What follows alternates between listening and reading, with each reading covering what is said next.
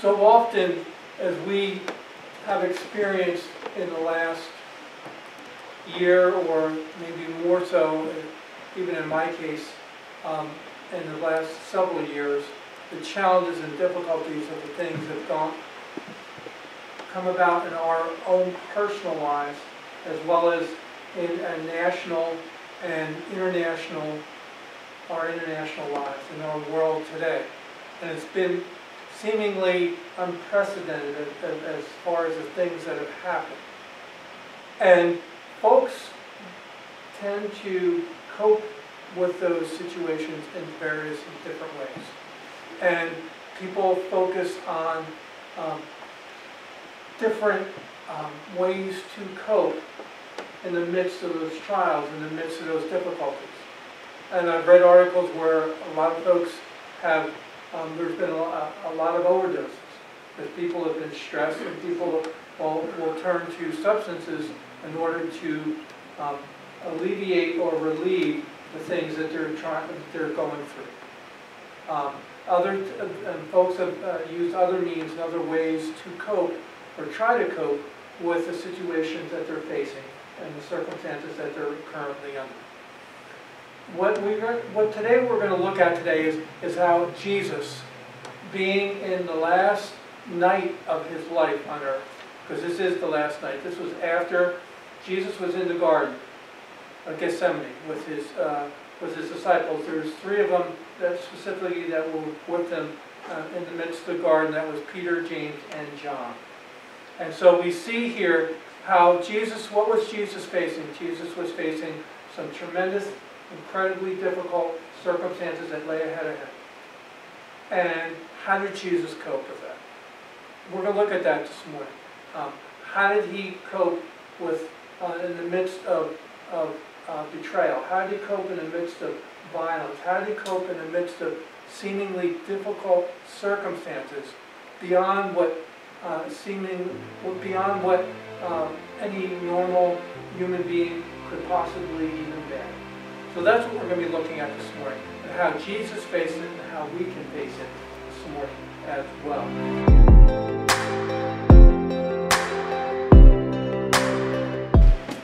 Today is Palm Sunday, and normally we have a Palm Sunday message, but this is during the week, the last week of Jesus' life, and the Lord directed me to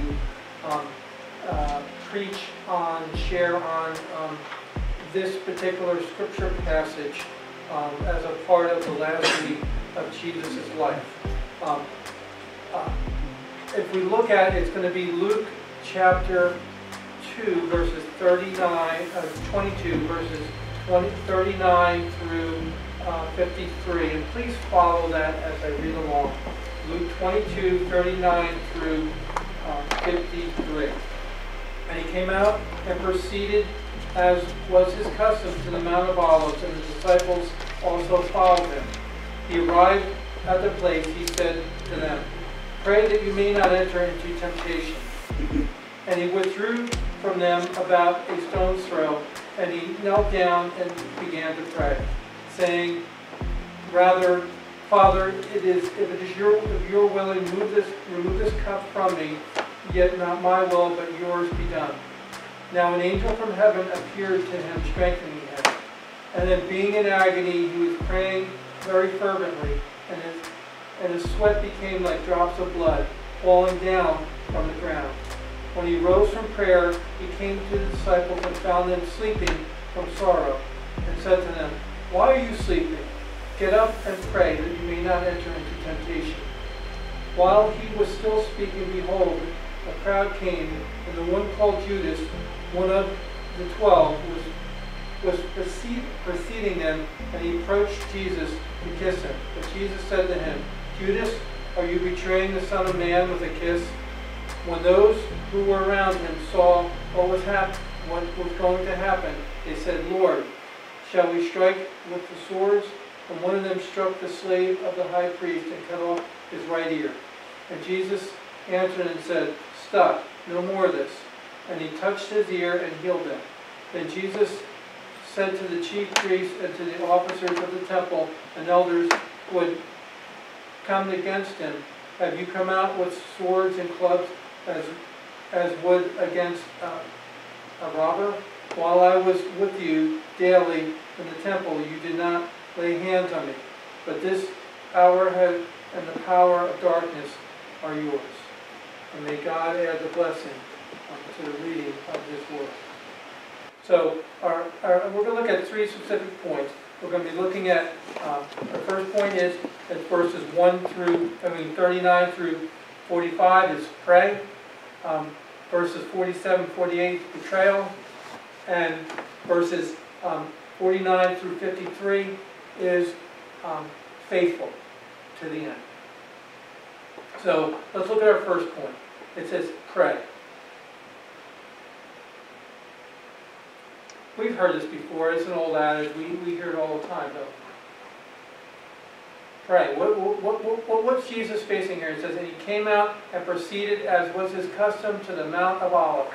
Now, that was just right outside Jerusalem. And the disciples also followed him. So here was Jesus doing what he was accustomed to doing. And what was that custom? Was to go out to the garden. And what would he often do in that garden? He would often go in there as a place to what? To pray. To pray, it was a place where it was solitude, a place where it was he could find rest, where he could find solace with his Father. He could be one with his Father. He could be in that place where, okay, this is my sanctuary. This is the place where I need to be.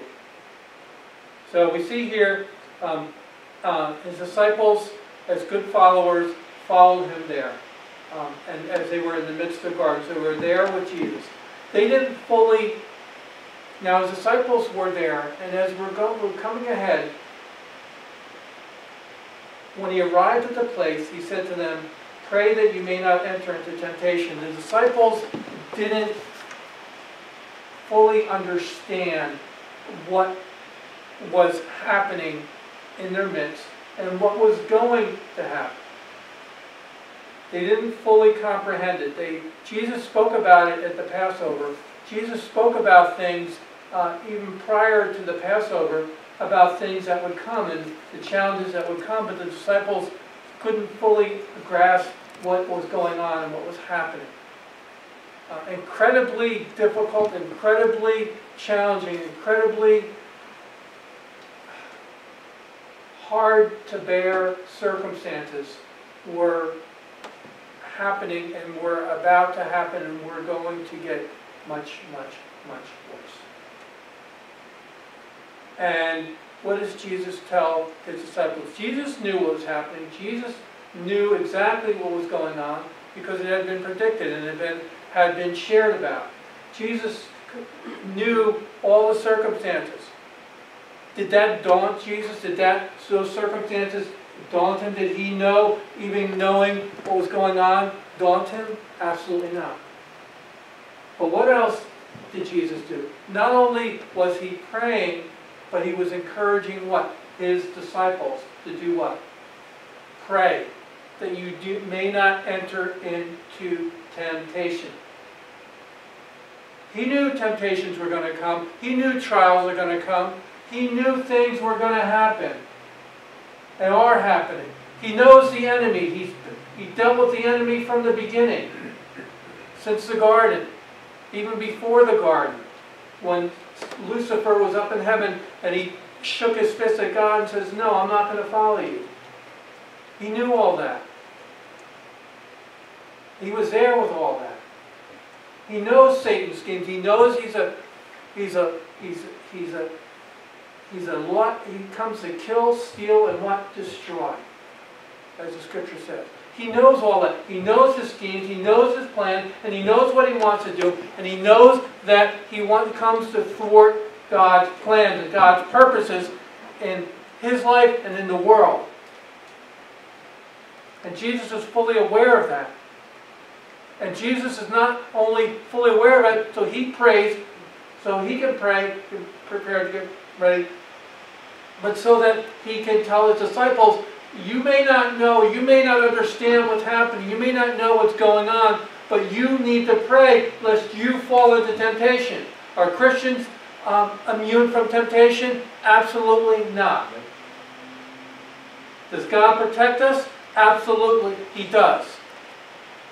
But we're not immune from temptation. Temptation is not sin.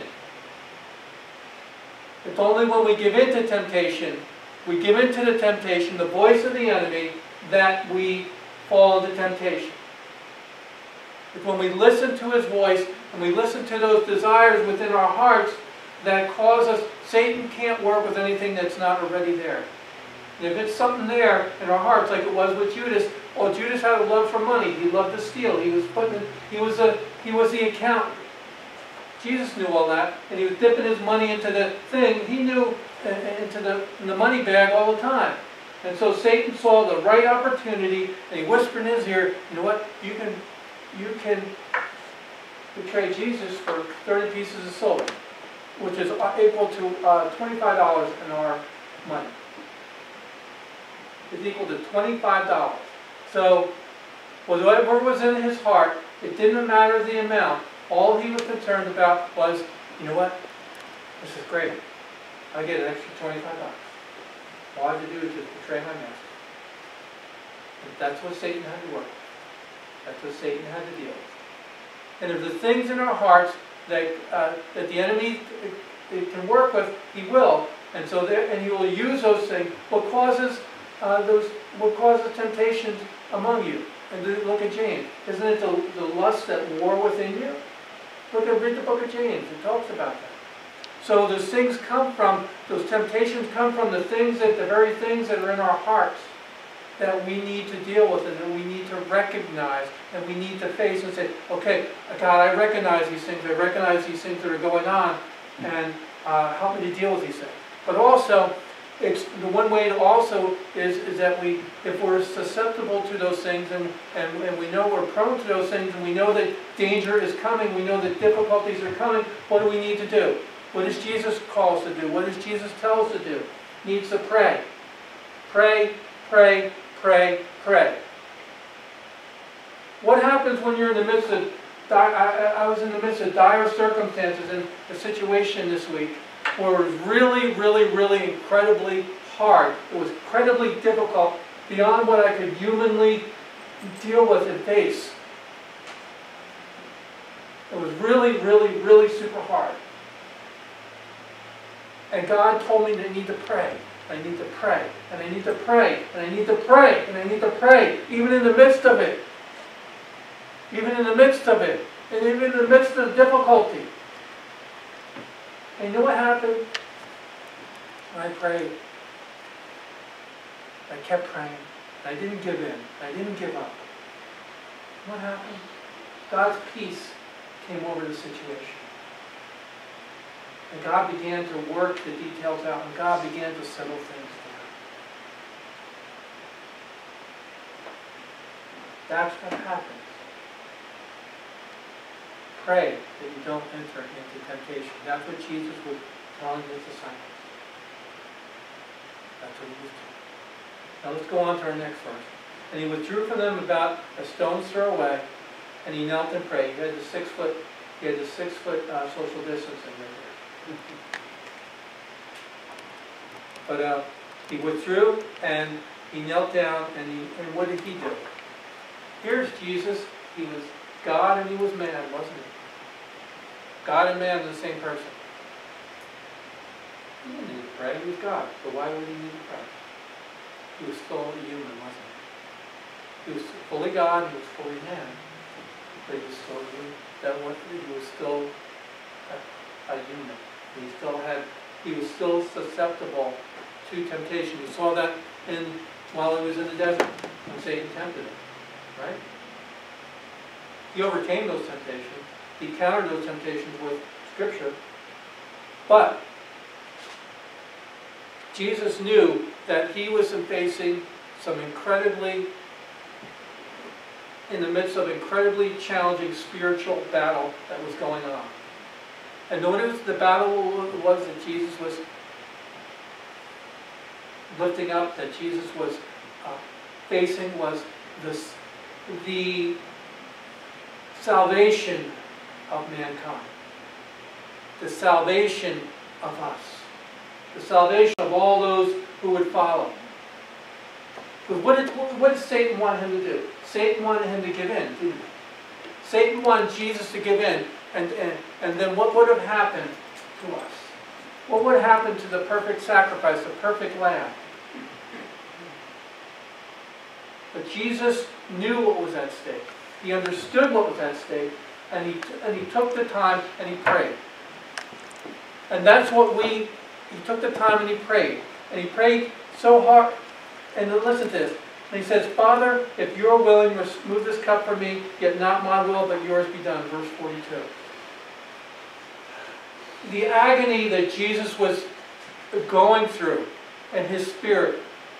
There's a medical condition, I'm not sure where that can happen, where the grief was so much that it was mixed with, that his sweat was mixed with blood.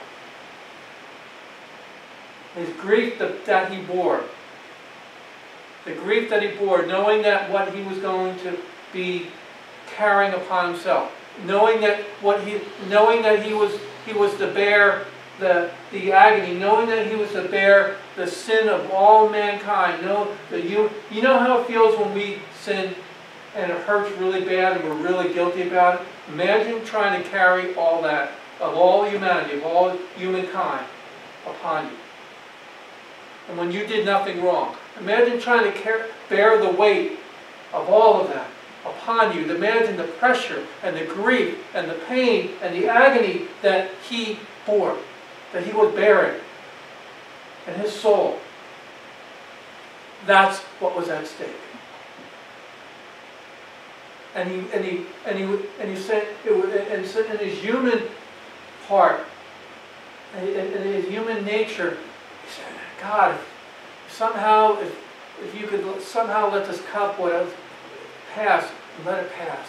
And nevertheless, not my will be done, but yours. Jesus was at that place where, even though the agony and the grief was so bare, was so much pressure, so much going on, that it was incredibly difficult. He was willing to say, God, if you can pass it, great. But if not my will, but yours be done. Because he knew what was at stake. And that's part of the other reason, is that part of the other situation, when we know we're in situations and circumstances that are incredibly difficult, we need to pray. That's the first thing. But also, we need to be able to be at a place where we're willing to submit our will to God's will. Because sometimes we get a little resistant, don't we? We get a little resistant in our human nature. We're born sinners and we have a sin nature, folks. Jesus tried to rescue us from the sin nature, but the sin nature is still there, and we're sanctified and we're getting better and better. But the sin nature is still there until we go home to be with Jesus. But we resist. And we resist and say no. And we resist and we say no. But Jesus was willing to come to the place where he says, it's not my will, God, but yours, whatever you want. And that's the place where we have to go to too. Because we have to wrestle with God and say, God, this is hard. This is incredibly hard. But if there's no other way, God, if there's no other way to do it, then it's not my will, but whatever you want, God. That's what I want. Not my will, but yours. Even though this is hard, God, even though I would rather not do this, God, if this is going to be your will, then let your will be done. Let it be done in my heart. Let it be done in my soul. Let it be done with me, within me. Because when that happens, then that's where his peace comes, guys. That's where his peace comes. When you settle your heart. Say, okay, God, you stop the fighting, you stop the no, holding on to your own will, holding on to the grips of your whatever you want, and trying to get out of whatever you want, rather than just saying, okay, God, It's yours. God, it's yours. I surrender to you. And that's the way salvation is too, isn't it, friends? That we resist our will and say, God, I surrender. How about that song? I surrender all. I surrender all to you. My blessed Savior, I surrender all. I can't sing very well, but my friend, he used to call me Johnny in the Deftones. I can't sing very well,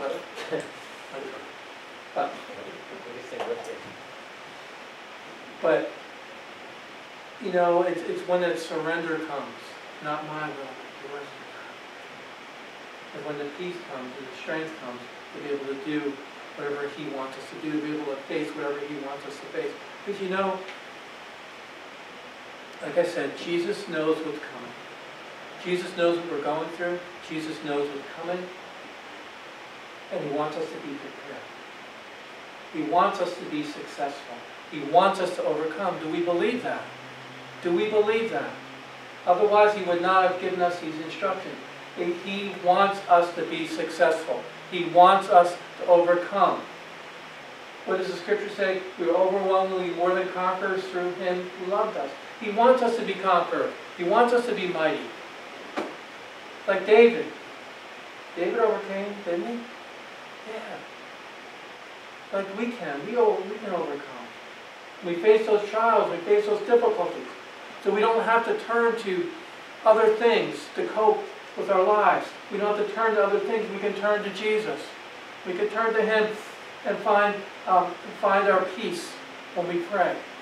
We can turn to Him and find our peace and our answers when we release our will to Him.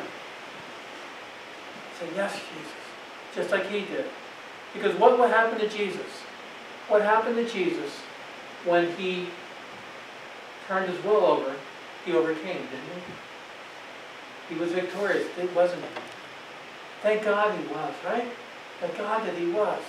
Thank God that He was. But where would we be if He wasn't? Well, let's go on here. Now an angel from heaven appeared to him, strengthened him. And that always happens. We don't always see it. But an angel came and said, no, this is for humanly, this was Jesus. This was really incredibly difficult. It really was. But God knew that. And so what did God do? He sent one of His angels to strengthen him. To build him up. Because He knew that in the human spirit, it was really hard for Jesus. But God knew what He needed, right? God knew what He needed. Just like with us, in our hour of need, in our hour of temptation, our hour of trial. God's going to give us what we need. He's going to send those unseen angels in the midst. You read Hebrews chapter 1. It talks about the angels, their ministering spirits, to minister to God's people. He sends His angels to minister to God's people. He sends it to us. And that's why I want to just encourage us, is that God sends in those times, in those midst, in those trials, God sends what we need in order for us to gain what we need in order to overcome. Right? He does. He does. He does. Well, let's go on. And being in agony, he was also praying fervently, and his sweat became like drops of blood. And he rose from prayer because of the agony. And he rose from prayer, and he came to the disciples and found them sleeping from sorrow. And he said to them, "Why are you sleeping? Get up and pray that you may not enter into temptation." They were so sad about what Jesus was experiencing, what Jesus was going through, that they were so sad. This was all night. They were up all night. Of course they were tired, but they were tired also from sorrow for their friend, their master, was going through what he was going through. And they fell asleep in the midst of it.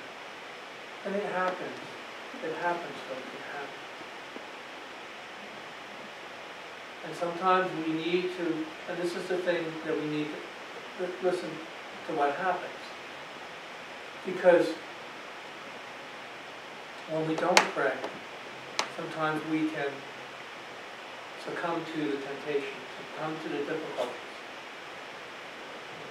We can succumb to the circumstances and give in to the circumstances and the situations. Like Peter. What did Peter end up doing?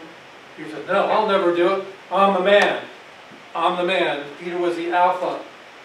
He was the alpha male. Right? I'll never do it. It's not me. I'll never deny you, Lord. I'm that big, burly, strong fisherman. I'll never do it. But who was the one who fell? Who was one of the ones that were there that fell sick? Right. So we need to pray. If Jesus warned them the first time, and Jesus warned them, there's the second time. Pray. You may not enter into temptation, because none of us. Remember this. None of us, no matter the strongest Christian, no matter the strongest person, no matter the strongest, most mature individual on this earth, is above temptation. We're not. Your greatest preachers, your greatest ministers, we're all susceptible to temptation. And that's why they needed to pray. That's why we need to pray. And we need to submit our will to Him. Because what happens? In verses 47 and 48, while he was still speaking, behold, the crowd came. And one called Judas, one of the 12, was preceding them, and he approached Jesus to kiss him. And Jesus said to him, Judas, are you betraying the Son of Man with a kiss? Jesus was aware of what happened. Jesus knew what the sign was for what Judas was going to do. That was going to be the sign for Judas to betray him. Because that was what Judas had previously arranged with the religious leaders who were to arrest Jesus, that was going to be the sign that this was the one who you are to arrest. This is the one, he's the one who you're looking for. This is Jesus. So when I go up and kiss him and greet him, you'll know who it is that you need to arrest. And Jesus knew that and was aware of it. And that's why he was saying to Judas, be aware. I mean, why Judas, you're going to betray the Son of Man with a kiss? And Judas didn't even, and this is the thing here, folks. Judas didn't even get it. Judas didn't even get it even at that point. He didn't even realize it at that point. He didn't realize it at that because he didn't understand. Because he didn't have a spiritual mind there. He didn't have a spiritual heart. He wasn't in tune with what God was saying. And so therefore he didn't get it. There was no remorse. There was no any sense of, my goodness, what am I doing? There wasn't anything there. Nothing.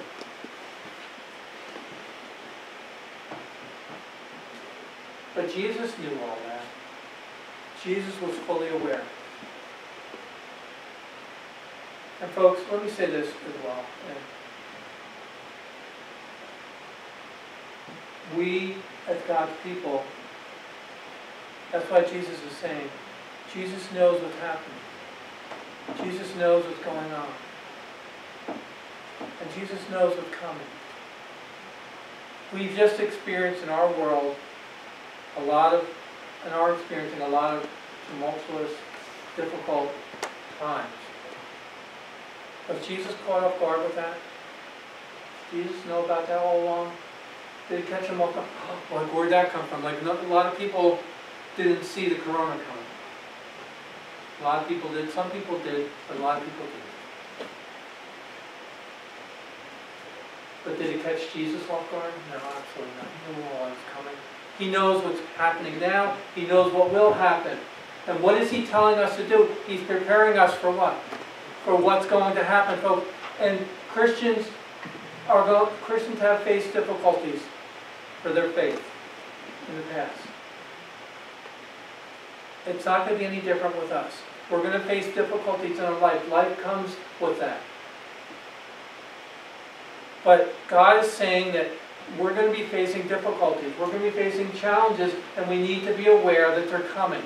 We need to be aware that they're going to be coming and that things are going to happen that are going to be very extremely difficult to handle and to face. And what are we going to do in order to face them? Are we going to be aware?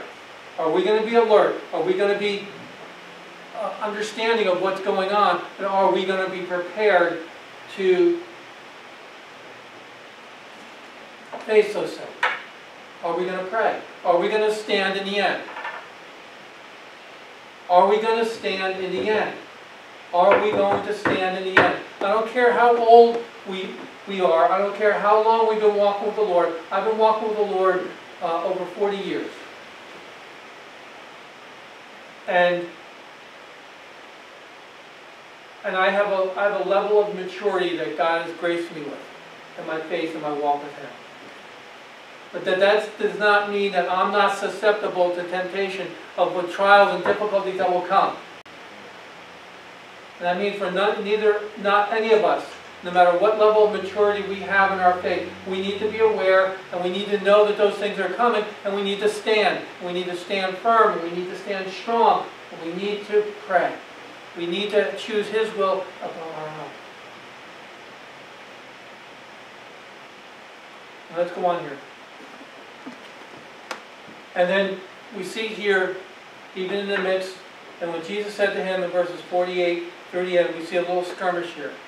But we see, and then we see where the disciples were in their own zeal in order to protect Jesus. They got the sword and hit it like, and they cut one of the servant's ears. But what Jesus says, stop, that's enough. That's not what we're doing. That's not what we're doing. That's not what we're about. And Jesus took the ear and He healed it, and the ear was whole again. The man was blind. Jesus' way isn't always through violence. Jesus' way isn't always through aggression. Jesus' way is through following the Father's will and allowing Him to lead and to guide and to follow. And not necessarily through aggression. But let's go on here, because this is really important. Let's skip down to the last verse. And while I was with you daily in the temple, did you not lay hands on me? He's talking to the religious leaders and those who came to arrest Him. But this hour and power of darkness are yours. In other words, he was talking to the religious leaders, and they were in cahoots with who? They were in cahoots with the enemy. They didn't know that. They were in cahoots with the devil. Because the devil was using them as pawns in order to arrest Jesus. But again, that was already in their hearts. And Jesus knew that the hour of power was in their hands at that point. In other words, they were going to do what they were going to do, and Jesus knew that this was a part of God's plan to allow Jesus to be arrested so that He could be crucified, so that He could bear our sin, and so that He could rise again and become victorious and give that victory and share that victory with us. So that Satan may have his hour. He may have his plan. But what did Jesus do in the end here? He says, He remained, even in the midst, He allowed them to arrest Him. Because He knew that was a part of God's plan. Right? Jesus remained faithful to end. In the midst of it all, in the midst of His betrayal, in the midst of them arresting Him, He remained faithful, folks. Faithful. In the times of trials, in the times of temptation, in the times of difficulty, He remained faithful. Didn't He? He stood to the end. I want to hear those words in my own life. Well done, good and faithful servant. Enter into thy rest. enter into thy rest. Well done, good and faithful servant. I want to hear those words. I want to stand in the end. But we need to pray. We need to turn our will, yield our will to the Father. We have to remain faithful. Even in the midst of when things get really hairy, when things get really difficult, when things get unbearable. Because believe me, folks, they will come. We have experienced some of it, but they will come. Folks all in other parts of the world have experienced great and tremendous difficulty. We get the Voice of the Martyr magazine, which chronicles the testimonies of many Christian believers throughout the world who are experiencing difficulties and persecutions even right now. That doesn't mean that because we haven't faced it here in the United States, doesn't mean that we won't. It's not a matter of if, it's a matter of when. Right? And what we need to do is that we need to be prepared, folks. We need to pray. We need to yield our will to Him. We need to remain faithful, folks. Remain faithful. Amen? Let's go ahead and pray. Father, thank you, Almighty God, for your precious, precious, precious Word, God, that brings life, that brings hope. Father, we ask, oh God, even right now, that you would just help us, oh God, to... God, we've been through a lot. We're going through a lot. We're facing difficulties. We're facing trials, oh God. And trials are going to come, God. And God, we just need you, oh God, so desperately. God, help us to pray in the midst. Help us to recognize when trials are difficult. Help us to recognize the things when we're in the midst of things, oh God. Help us to prepare. Help us to be ready, oh God. Help us to pray, oh God. Help us to yield our will to you, oh God. Help us to stand faithful and remain faithful to the end, God. We need you desperately, oh God. We need you desperately. We need you desperately, oh God. Please help us. Please, oh God. For those of us who know not you, just pray a simple prayer. Jesus, I don't know you, but I want to know you. I know that I've sinned against you, I've hurt you. Please forgive me of my sin. Please forgive me of all the things I've done. I know that you died for me on the cross. I know that you shed your blood for me. Please wash me with your blood. Come into my heart to be my Lord and my Savior, even this day. I yield my will to you this day. I give you my all. I submit to you. And I thank you, Jesus, for what you have done and you are doing in my life. In Jesus' name, I thank you. And Father, we pray for those who've just given their lives to you. We just pray, Father, that you would keep them and protect them and grow them and mature them in you, O God. We pray. Let's pray the Lord's Prayer. Our Father, who art in heaven, hallowed be thy name. Thy kingdom come. Thy will be done, on earth as it is in heaven. Give us this day our daily bread, and forgive us our sins as we also forgive those who sin against us. And lead us not into temptation, but deliver us from evil. For thine is the kingdom, and the power, and the glory, both now and forever. Amen. Father, I pray you dismiss your people now with your peace and with your joy. Father, be thou glorified in our lives, we pray. In Jesus' name we thank you.